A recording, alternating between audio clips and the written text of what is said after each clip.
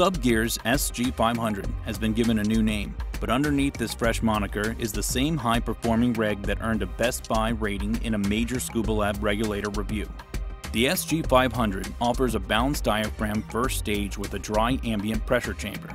Two of its four low-pressure ports are high flow, which deliver 15% more gas than conventional LP ports. The second stage comes with a diver-adjustable Venturi switch and an orthodontic mouthpiece. The SG500 was able to achieve and exceed ScubaLab's rigorous breathing machine tests. In real-world diving, it's a sweet breather in all diving positions, and dry as well. The bottom line? With low work of breathing, a surprising amount of reserve capacity, and a solid track record for its in-water work, the SG500 is a proven performer.